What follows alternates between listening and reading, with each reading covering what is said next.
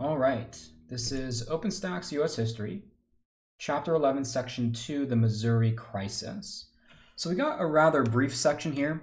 This section only talks about the Missouri Crisis, but it is very, very, very important to U.S. history. The crisis over Missouri is the issue which starts the Civil War, right? So what goes on here in Missouri in 1820 is when this is going on. This is the fundamental issue at really the heart of the Civil War, and you see it happening really 40 years before the actual Civil War begins. And so the crisis over Missouri begins with Missouri statehood. So the idea was that Missouri was ready to become a state that was dictated by a certain population. Right, recall the Northwest Ordinance said that when a territory reaches a certain population, then it becomes a state, right? And of course, the benefits that states have is they send 2 senators to the House, or to the Senate, right, to Congress. They send members of the House, and they get electoral votes in the presidency, right? So there's a big benefit to becoming a state rather than simply just a mere territory of the United States. You get a lot more political power, especially on the federal level, not to mention a number of other things. So when Missouri, which is right here, actually, you guys, right here, this is Missouri. So when that territory had enough people to become a state, it essentially applied for statehood. Now, about Missouri at the time was that when people settled it, they also brought their slaves with them. That at the time of 1820, when Missouri was ready for statehood, there was maybe, 10,000 slaves or so that lived in that particular area. And because of the 3/5 compromise, what that meant was that those 10,000 slaves essentially translated to 6,000 additional, we might call that additional representation.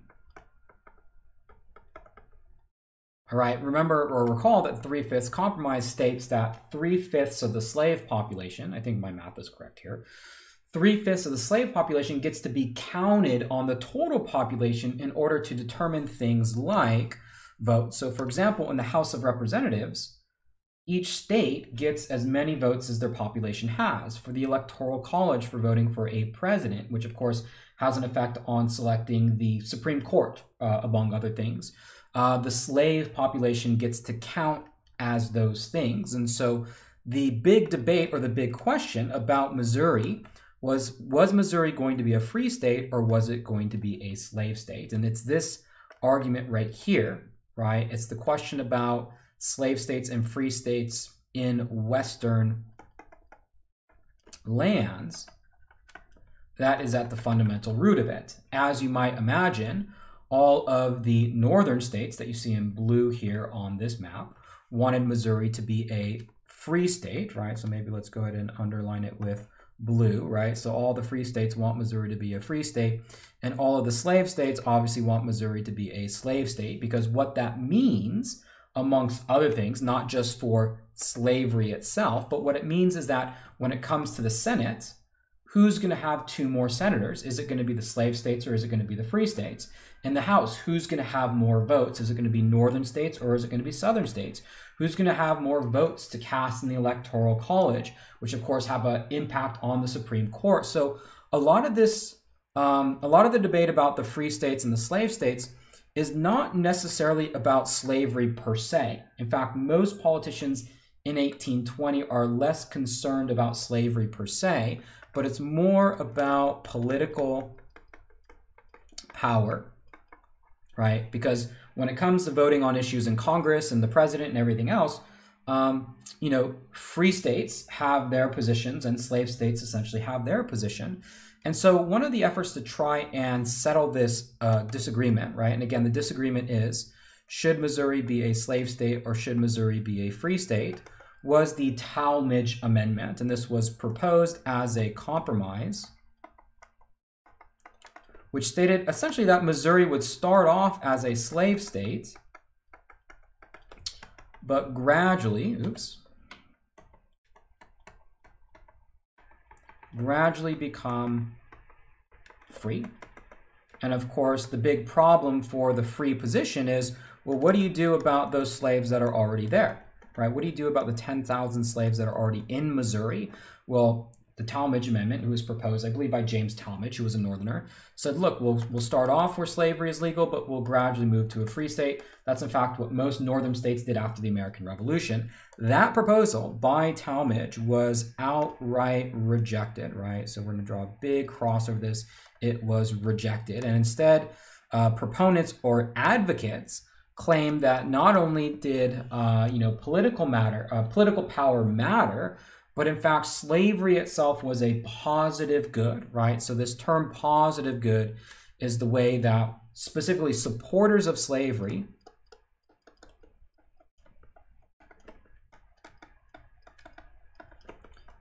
stated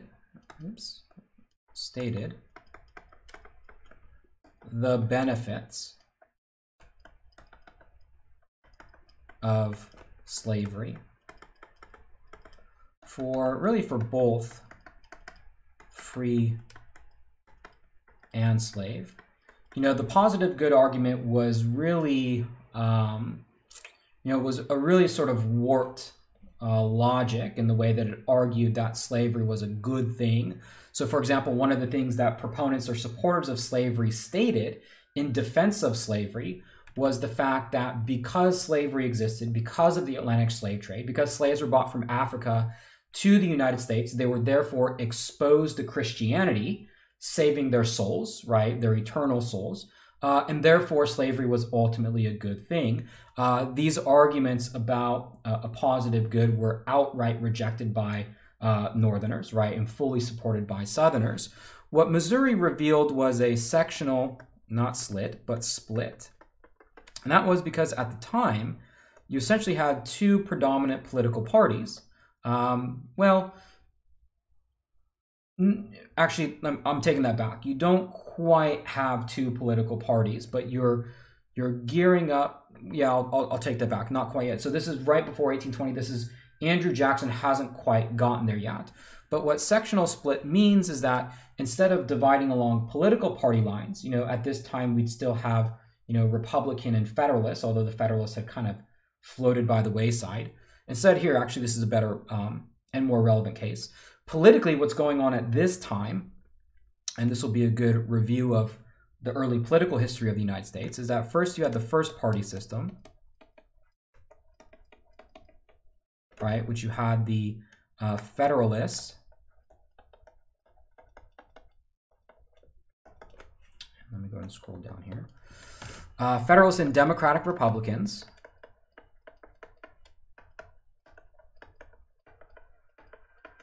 And then around, and again, this is from the early 1790s, really up into the War of 1812, which was kind of when the Federalist Party fell apart. And then you have your second party system. And that was roughly, we'll say 1824, because that was the election that Andrew Jackson won, but then lost. And this roughly goes to 1854. And this was Whigs and Democrats. Right? Democrats were, of course, the pro-Andrew Jackson supporters. The Whigs were the anti-Jackson, but they came to find their own positions from 1824 to 1854. But you actually had a transition period right in here. And this is, in fact, when the Missouri crisis is taking place. And this was politically, anyways, from 1812 to 1824, what we call the era of good feelings, right? It was when the Federalist Party had died out and everybody was a Democratic Republican. And so because there was only one political party and there was no fighting really taking place on a political level, that's why we call this the era of good feelings, right? No political fighting. The reality is, though, it's not fighting politically, it's fighting sectionally. And this is revealed by the Missouri Compromise because the division was not political, instead it was, and maybe we'll get another color here to to point it out. It was North versus South. Because every single northern state, and if you were a congressman from a northern state, you supported the free state of Missouri. If you were from the South, you supported the slave state of Missouri. So this is where the divide is. And so it didn't look like, it was a pretty dire situation. Both North and South were pretty much unwilling to compromise on this until you had the famed Missouri Compromise, which was to settle this issue once and for all. The Missouri Compromise stated 2 states would be created. Right? Missouri would come into the Union, but it would come into the Union as a slave state. So in this case, the South won that argument over Missouri, right? This whole crisis, the South won that. However, to counterbalance the political power, to balance out the Senate, to balance out the House, to balance out the electoral votes, the United States would create a new state in the form of Maine, and Maine would be a free state, right? And to make sure that this problem never, ever, ever happens again, because they knew that if it was Missouri today, it would be Kansas tomorrow, and Nebraska the next day. They drew a compromise line, and that's what's illustrated by this yellow mark here. And what the compromise line stated was everything that was south of this would be a slave state, and everything that was north of this would be a free state.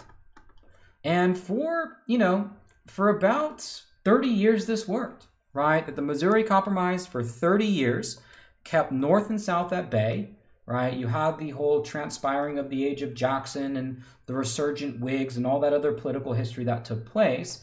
But, roughly around, the 1850s, this issue, 1840s and 1850s, this issue about free and slave states in the Western Territory is going to come up again.